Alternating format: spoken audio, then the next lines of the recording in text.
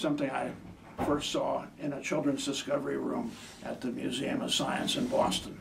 It was bigger. They were using racquetball balls instead of ball bearings. But this illustrates the same concept. Everybody has seen an inclined plane, but I've got two ramps here. One is the straight ramp, and the other one is the ones with the dips and the hills. And so the question is, if you put the ball at the top of both ramps, which gets to the bottom first? One can make a good argument in favor of this one, which is shorter.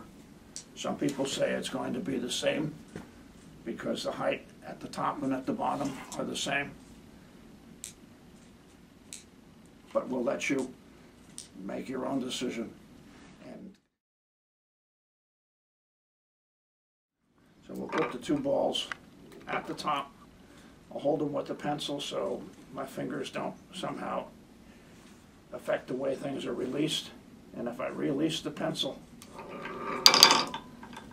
the one on the curvy slope goes much faster, because I believe that the greater acceleration at the steep point overcomes and exceeds the extra distance and having to go up this hill and that hill that you might think would slow it down.